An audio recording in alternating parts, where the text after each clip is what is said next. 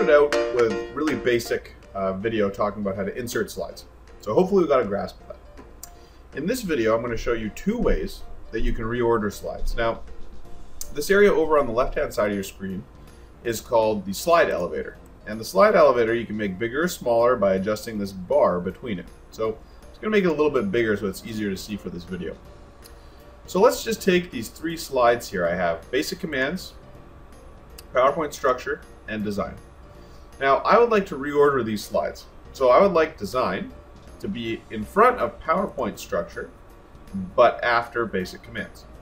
So what I'm going to do over in the slide elevator is I'm just going to click and hold, and I'm going to drag it. And you can actually see in PowerPoint 2013, it pushes that slide out of the way, and it's going to show you where, if you were to let go of your mouse, it's going to place this slide. So it's actually this little kind of animation they've added over on the side that makes it really easy to reorder your slides. So again, I can click and drag down, I can click and drag up.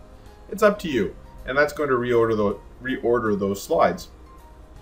You also have a view for this, because I know some of you can get into PowerPoints, you're talking 30, 40, maybe more slides, where the slide elevator to really reorder things is a little bit difficult. So along the bottom, you have a button, and it's 4 little squares. It's called Slide Sorter. You can also go to your View tab, and on the View tab, you should have one here called Slide Sorter as well.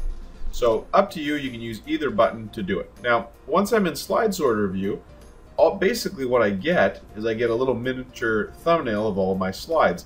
I can use the zoom slider to zoom out or in to see more or less slides. And again, this view can be used to reorder slides, but you can see in this view it makes it easier to make large jumps with my slide order. So there you have it. Those are the two ways that we can change our slide order. Keep in mind, for those of you that like to use your keyboard shortcuts and cut and paste, that's also going to work really well. Just make sure you click the thumbnail icon of the slide before you cut it, and of course paste it somewhere else. And that can be done in the slide sorter view or in normal view.